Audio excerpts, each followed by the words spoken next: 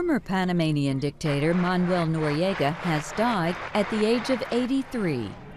A source close to his family says Noriega passed away late Monday.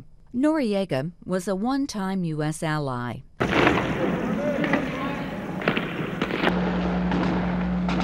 A U.S. military invasion drove him from office in 1989.